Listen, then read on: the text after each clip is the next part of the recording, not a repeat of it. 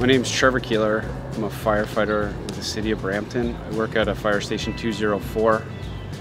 I've been a firefighter here for 9 years. I'm married. I have 2 daughters, 3 and 6. Play on the fire department hockey team. As a teenager, I describe myself as a less than desirable person.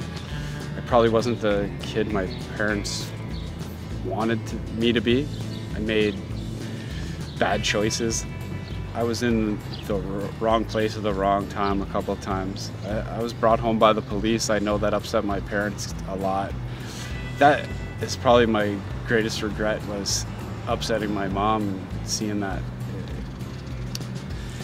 It was something I wish I could change, but at the same time I'm glad it happened because I learned from it, and I'm for sure happy that I turned my life for 180. I could have easily been in a different place than I am now.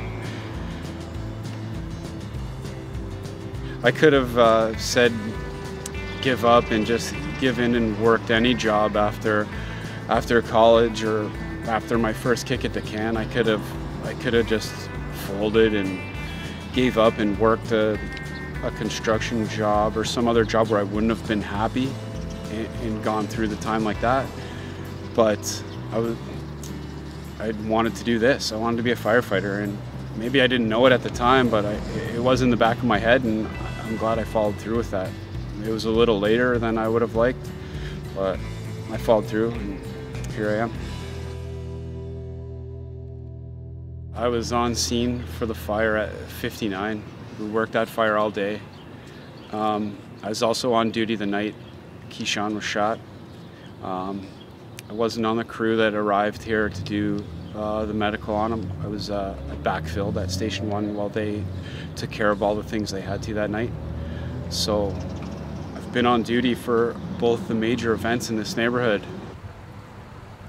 I think it's important that everyone, police, fire, and ambulance, get involved and give something back to this community that deserves it.